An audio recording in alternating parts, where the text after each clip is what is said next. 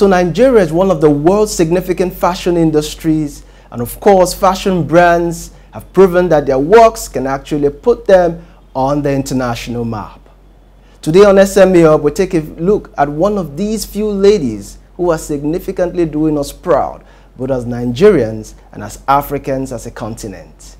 Join me as I welcome Mrs. Ibijoke Shalangwa, the creative director, the Africala brand. Thanks for joining us on the show. Thank you for having me.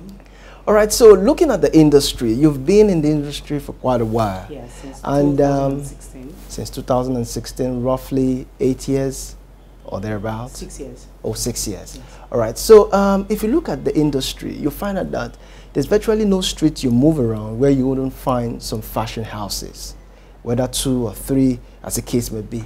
Now, the issue right now is people venture into this business or into this space simply because of the profitability that comes with the business. Whereas to some, well, it's one of those businesses that easily gets acceptance, especially with regards to patronage and people, you know, accepting your brand. For you, what has been the motivating factor? Okay, what inspired the creation of Africala brand was the fact that we actually wanted to start off with as a children's brand. Okay. Now, I'm so much in love with African print. I love African print. I like to combine African print to make modern styles and modern trends and all that. So one of those days, I wanted to make something really nice for I wanted to get something really nice for my daughter. And I thought about it. I didn't have the time to go to tailor, to go and buy fabric and all that. So I wanted to buy something for my daughter in African print. But I noticed that there was like a blank space there. Do you understand? So I wanted to get like something that will match, wanted to get like matching outfits.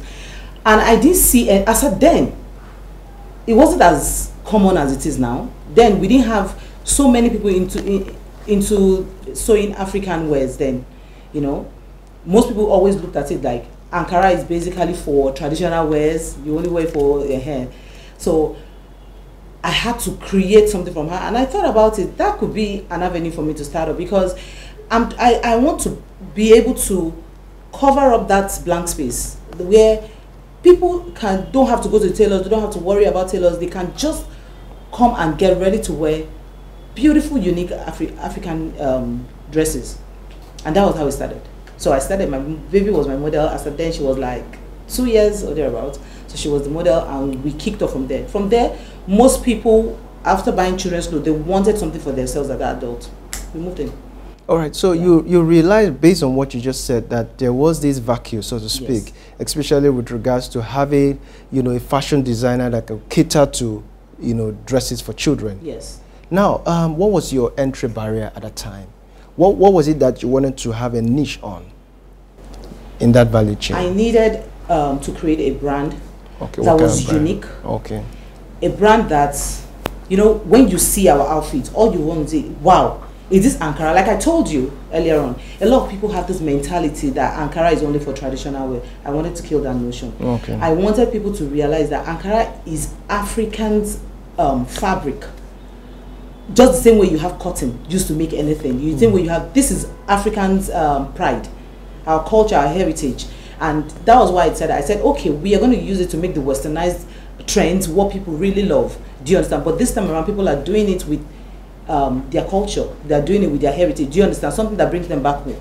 And that was how we moved along. So we wanted to create something unique, something versatile, something that will bring out the confidence in you, bring out the African in you. Anywhere you are in the world, if you wear Africala, trust me, you're going to stand out.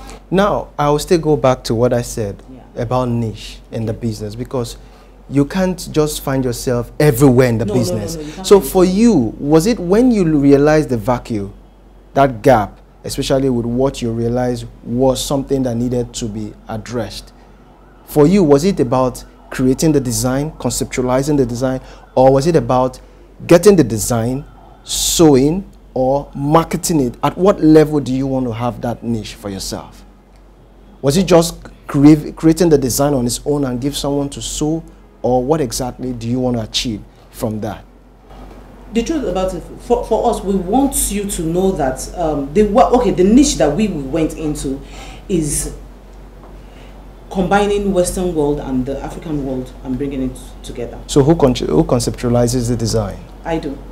What informs your design? Where do you get your inspiration from? Okay, my inspiration comes from Africa, from our patterns, from, you know what, so most times when I see the fabric, okay, the style comes, the design comes. Okay. So my design is inspired by our culture, our heritage, is inspired by Africa itself, inspired by the things I know that people love. Things is also inspired by trends.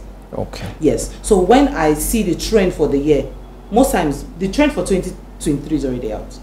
Okay. Yeah, as a fashion designer, you should know that. Okay. So if you look at those areas, those things can give you inspiration to create a design. Okay. Do you understand? Yeah. All right. So there are challenges in every facet or phase in one's life or endeavor. For you at that point in time, you needed to be able to accomplish or establish something because you experienced the gap. Now, what were those challenges and how did you deal with them? Okay. One of the biggest challenges I had back then was trying to convince a lot of people that Ankara is not only one to burial. So a lot of people, when you design something, people don't understand why they should buy Ankara.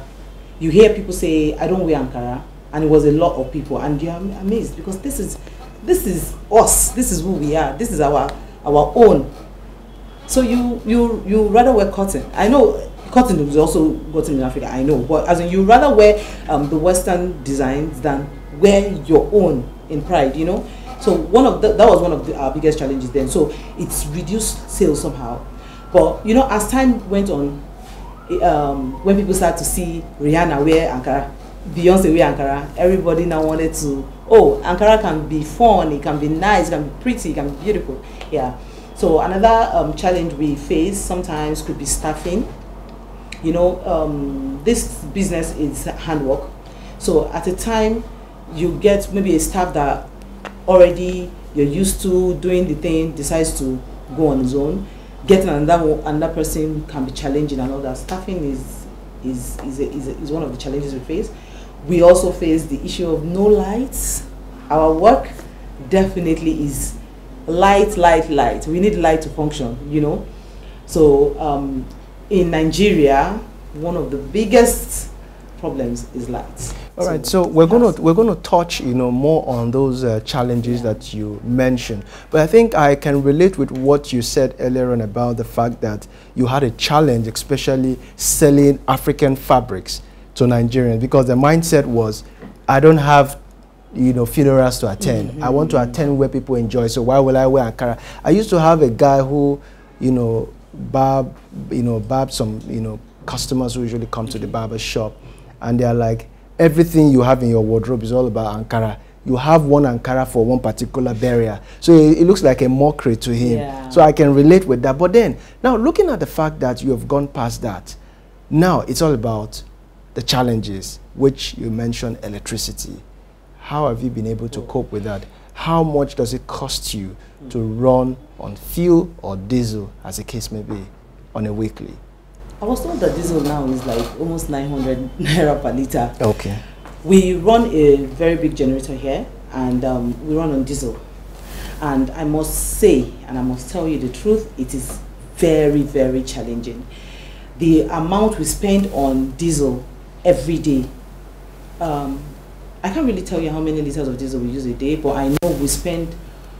On an average, how much do you spend daily? We spend maybe 20,000 naira. Daily? Trust me. Yes. And you run 6 working days or 5 working days? 6 working days. Wow, that's a lot. That's a lot on light. Now imagine we had constant light. That would save a lot of designers so much. So much. All right, so we're talking about challenges, right? And we'll come to that, especially with regards to power, how much it costs you and all of that, which you just mentioned earlier. But my question to you is,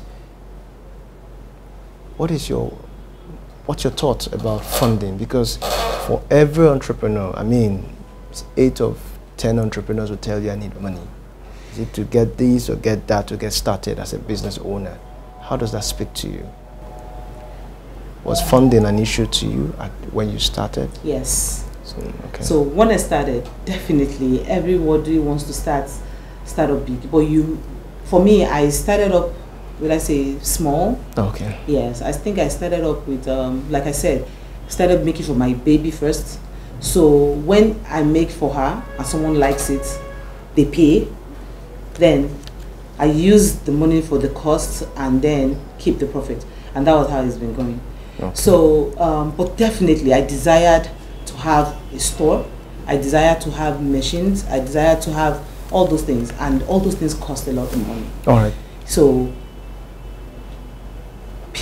entrepreneurs need funding. Okay, so at that level where you realize that, okay, you've got to start with what you had, which was just doing stuff for babies, that also involved some level of capital. Yes. You would agree with me. How did you access funding? Like I said. Did you access funding from an institution, a financial institution, friends or relatives? So, like I said, I use people's money to produce because they pay before I do it. So when they pay, we buy fabric. I didn't have tailors then, so I used to go to the Yaba market to sew. Okay, so that means at that point in time you never had your sewing machine? No. Okay. So we had tailors. You have tailors in Yaba that sew for maybe 1,000, 1,500. Okay. So it's all part of the money you charge. Okay. You take it out. You take out money for fabric. You take out money for everything. They sew it. Who sketches the design? I do.